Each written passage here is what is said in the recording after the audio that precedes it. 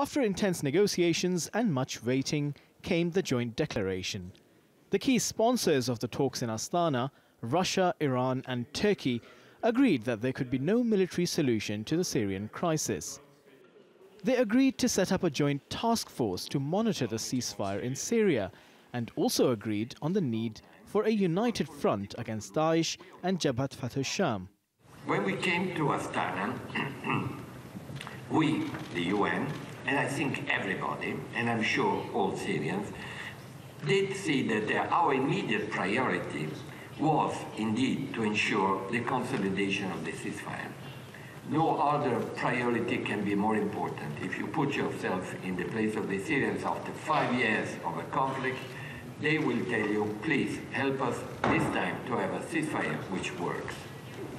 Syrian people are definitely asking that, and they've been desperate in their need for ending this ongoing, brutal and bloody conflict.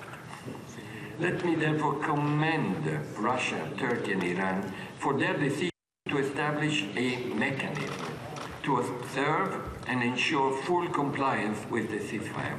But immediately after the talks ended, the Assad regime announced that it would continue to target some areas. So we are not fighting against a foreign nation. We are not launching a war against a neighbor. We are just trying to combat terrorists operating within our own borders, within our own territories, to protect our own population. This is a reality. So it is not about falling into the hands of the Syrian army. It's about freeing the main source of water, providing drinking water to 7 million people.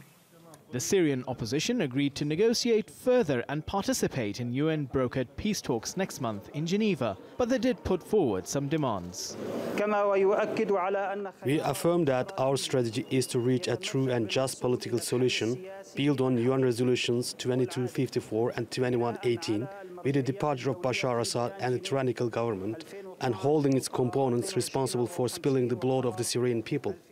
Some opposition members here say they welcome any move that helps the Syrian people. But they say if the situation on the ground deteriorates, then they will have no option but to continue the armed struggle. Hasan Abdullah, TRT World, Astana.